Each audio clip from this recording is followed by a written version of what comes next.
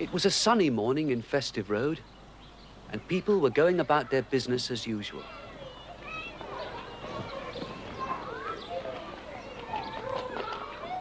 At number 52, Mr. Benn was going for a walk. He stood for a moment and watched a man trying to sell a carpet to his next-door neighbor. The carpet seller's unusual clothes made Mr. Benn think of the costume shop that he knew, the shop that adventures could start from. It wasn't long before Mr. Benn was in the lane with the shop. He paused outside for a moment and then went in. Inside the shop, as if by magic, the shopkeeper appeared. "Good morning," said the shopkeeper. "Which outfit would you like to try today?" "That one," said Mr. Benn, looking at an outfit that reminded him of the carpet seller he'd seen earlier. Is there a carpet with it?" laughed Mr. Benn. "Yes, quite a special carpet," smiled the shopkeeper. Mr. Benn took the clothes into the fitting room, changed quickly,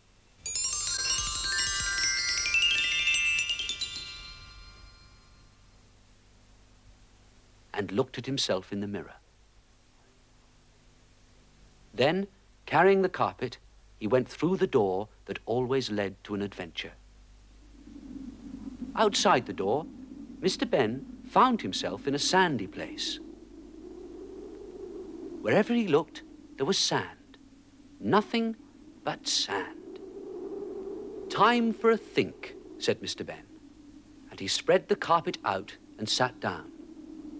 As soon as he sat down, the carpet started to move. "A flying carpet," said Mr. Benn.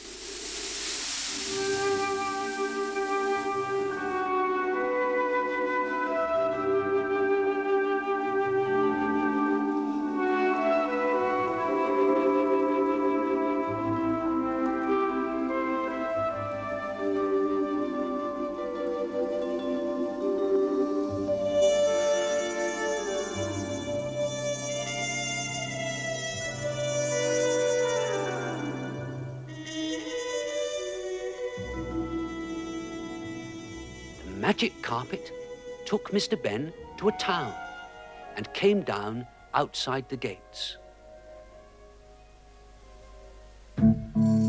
Mr. Benn went into the town and looked around.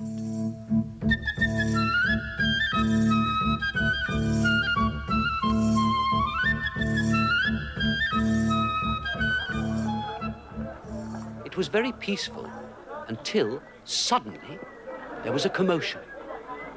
A man was holding a boy by his sleeve. "Let me go! Let me go!" shouted the boy. The sleeve tore off, and the boy ran away up a side street. Mr. Benn carried on with his sightseeing.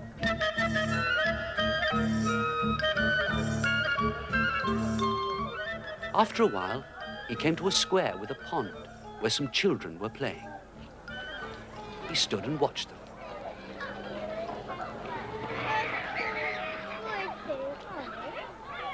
Then he noticed the boy he'd seen earlier. Just at that moment, the man appeared again.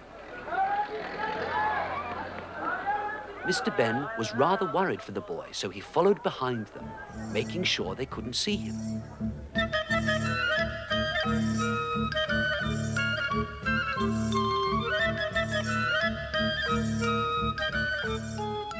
The man took the boy out of the town.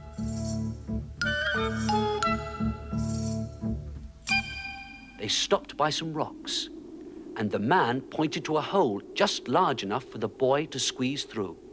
He said to the boy, "Inside that cave is a bottle. Bring it to me." Mr. Benn watched as the boy was pushed into the cave. And it was not long before his head reappeared through the hole. "The bottle! Where is the bottle?" asked the man. The boy held up an old green bottle. The man looked pleased, but before he could take the bottle, a huge bird snatched it and flew off.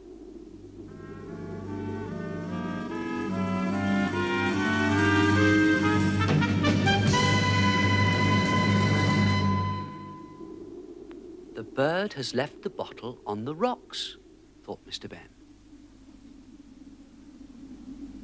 Outside the cave, the man was shouting, "Get that bottle, and don't come back without it."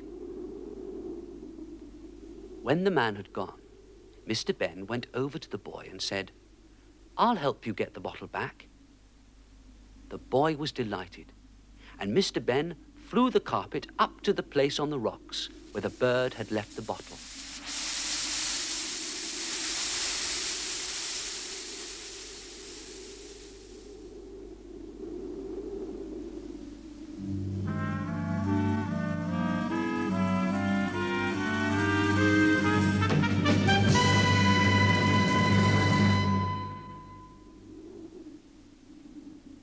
"I wonder what's in the bottle," said Mr. Benn. "Let's see," said the boy. A large man appeared and said, "I am the genie of the bottle. What is your wish, O master?" "Genie?" said Mr. Benn. "What's a genie?" "Well, I am a genie," said the genie. "I can do anything by magic, but I must obey the person who opens the bottle and lets me out. As you let me out," the genie said to the boy, "I must obey you. What is your wish? What do you want?" "I don't know," said the boy. "Could you get back into the bottle for a bit while I think, please?" And the genie vanished back into the bottle. The boy said to Mr. Benn, "Perhaps the genie could build me somewhere to live away from the town." "All right," said Mr. Benn. "We'll go and find a place where the genie can build you a palace." They flew off on the magic carpet,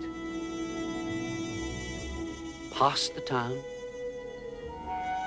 and out into the desert.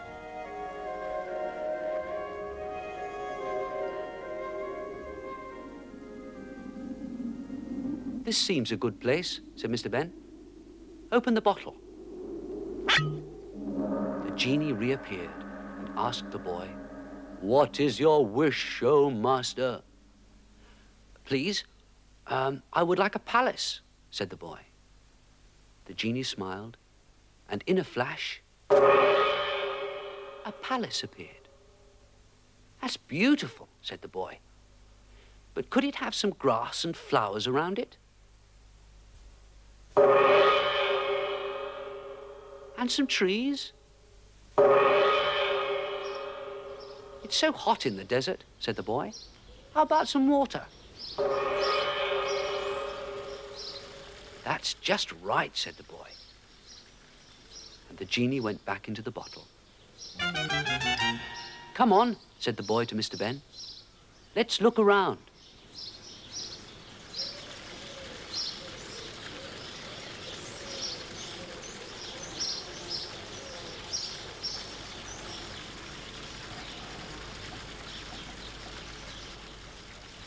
"It's a nice place," said the boy. "But if I live here, I'll miss my friends in the town. And if I go back to the town, that man will make me give him the bottle." "Well," said Mr. Benn, "I've an idea that could put everything right." The boy listened to Mr. Benn's idea and smiled. He took the stopper out of the bottle. "What is your wish, O master?" the genie asked. I want you to make a cave near the town and fill it with bottles just like yours. It is done, O master, said the genie. Thank you, said the boy, and gave the bottle to the genie.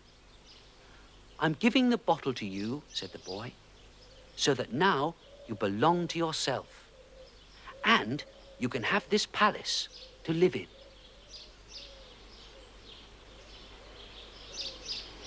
Now, let's fly to the cave, said Mr. Benn. But before they could use the carpet, there was a flash. And they found themselves in the cave.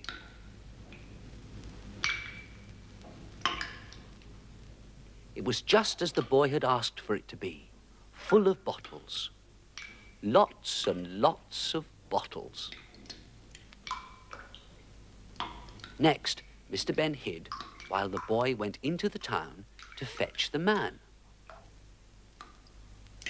After a while, Mr. Benn heard the man come into the cave and start to search for the bottle with the genie in it.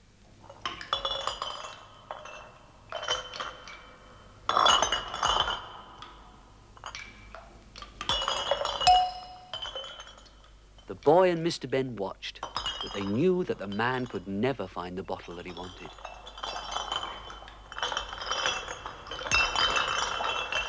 A little later, the boy slipped away to find his friends.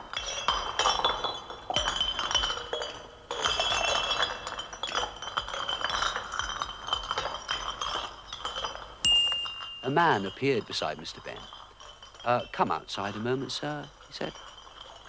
Mr. Benn smiled. He knew what to expect. He walked out of the cave, and there he was, back in the fitting room of the shop.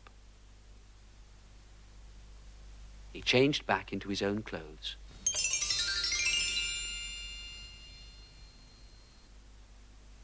And returned the outfit. I do enjoy my visits to your shop, said Mr. Benn. Thank you, said the shopkeeper. See you again soon. From the door, Mr. Benn waved goodbye. Back in Festive Road, children were playing as usual.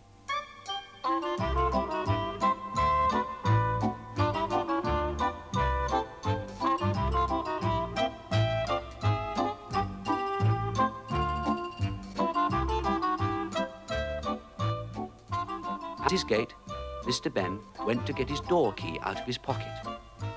But instead, he found the stopper out of the genie's bottle. I thought I'd thrown that away, he said. Now I can keep it to help me remember.